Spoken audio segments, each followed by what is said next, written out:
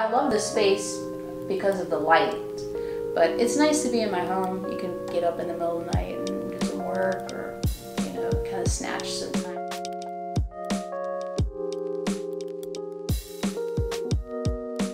It works well for me because I can do 10 minutes, let it dry, come back. I combine these images in that way to maintain the mystery, but to still be accessible and to give a viewpoint as to what's going on politically and culturally. I certainly have that sense of, like, what can I say? You know, what could I make that would spur some inspiration in someone else? Because I like to have that experience when I'm in a gallery. I look at the work and I'm like, oh man, that's awesome. I didn't think of that in that way, or just the beauty, the aesthetic, or the power of the image.